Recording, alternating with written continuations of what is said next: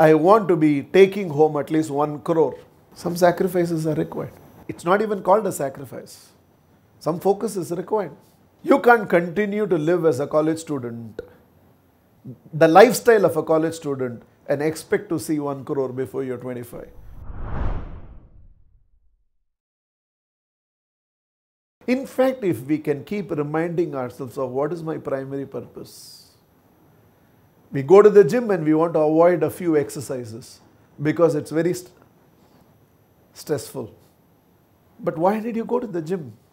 Because your legs were weak. Now you don't want to do leg exercise. You have forgotten the primary purpose for which you enrolled yourself into the gym.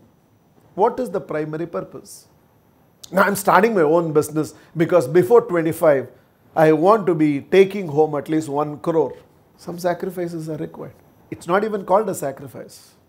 Some focus is required. You can't continue to live as a college student, the lifestyle of a college student, and expect to see 1 crore before you're 25. You want to see 1 crore before 25, then you will have to keep reminding yourself when you get distracted by your friends, when you get distracted by activities happening around you, you have to ask yourself this question: what is the primary purpose for which I started my own business? The number of fights you will not even get into in a husband and wife relationship. Useless fights. Useful fights, it's okay. Useless fights. You're not spending time with me. So let's fight so that will make you spend time with me. If only you can remind yourself, I went into this relationship because I wanted to enhance my love and happiness in life.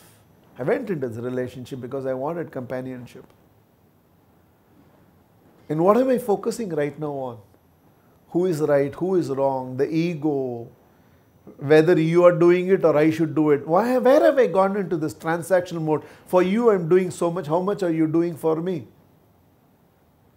When I make somebody happy, are you not happy in the process? When I love somebody, don't you feel loved in the entire process? When I hug somebody, am I not hugged in the entire process? When I improve the quality of my relationship with him, am I not also enjoying a better marriage in the entire process? The only way you can get into a transactional mindset in a relationship is you have forgotten what is the primary purpose for which I came into this relationship. One question. And repeatedly asked, not once, repeatedly reminded yourself. Some of you, you started business to make money. That was your primary focus. Right now, there are non-performers in the organization. And you are saying, Pavam, if in case for his non-performance, I let him go, what will his family do? If he loses his job, his family will suffer. He should be more concerned about it and perform. You should not be concerned about it. If a few non-performers do not lose their job on account of non-performance, very soon you will build an organization of mediocrity because everybody will take their place. You will build a government office where everybody gets this feeling, whether I perform or not, my job is secure. Why? Because I have a nice, kind-hearted boss. You want to be a nice, kind-hearted? Start an NGO. Represent a purpose. Reach out to the world. Don't build a business for that. If you build a business for that, then it has to be driven by performance culture. If it's not driven by performance culture, then do something. What is the primary purpose for which you build a business? You are representing a purpose. Money is not the point of focus. If at all, it's a byproduct. You can build a very different culture there. I don't have to keep on elaborating this. The central theme for everything is this one question. What was my primary purpose when I started this? What is the primary purpose for which I am going there? What is the primary purpose? For example, don't get me wrong. There are people who have started cycling, they use some other word, spinning. Because they wanted to do 45 minutes or 1 hour of cardio exercise. Then a gang set ho jata hai. Other spinners come. Then all the spinners tell each other, shall we go up to Mahabalipuram and come, or Sheergad and come, depending on whichever place there are. Bangalore, one exclusive road is there, Bangalore-Hyderabad highway. It's only for spinners and bikers. Let's go there. So suddenly it is becoming 2 hours every day. Because वो gang set हो गया. एक चाय पीना है, उधर we all meet there, चाय पीना. So suddenly in the morning the family doesn't get to see you. What did you start this for? 45 minutes of cardio bath. Now you are not able to go to work at 9:30 because by the time you finish also you suddenly now working hours has been shifted. Are you clear about it? I am not saying you don't have to. Are you clear about it?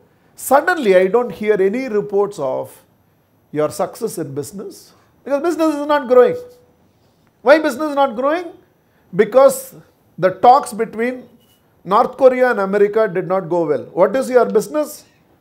I am selling jewelry in Chennai. In the connection, but there are reason venum. So now you need an alternative success for you to feel successful. So I ran 10 kilometers today. I am planning to run marathon next week. After that I am planning to go biking for 100 kilometers. Yada idea irka? Somewhere you want to be that, what is that fellow? 7 times Armstrong. You want to do something like that, I can understand this. Suddenly, every day, 2.5 hours, 3 hours goes off in running or spinning. Business is not growing. Family is not getting your time. And suddenly there is the superficial relationships, which is getting all your time. Now the focus has become that we spin in the morning and we drink in the evening. So 3 hours in the morning and 3 hours in the evening goes. Then your wife is feeling you are no more giving time and this is an issue. Obviously it's an issue because, and you're telling your wife, you have to understand, finally I found something to enjoy in life. This also I should not enjoy. No, you're not enjoying.